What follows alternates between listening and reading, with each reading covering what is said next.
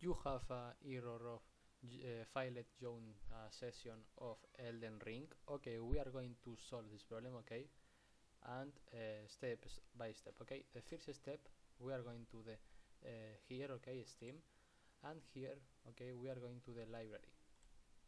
Here in the library we are going to in your games, okay, here you have a Elden Ring, okay, you go to the Elden Ring, okay, and go to the manage, and here in the manage go to the properties.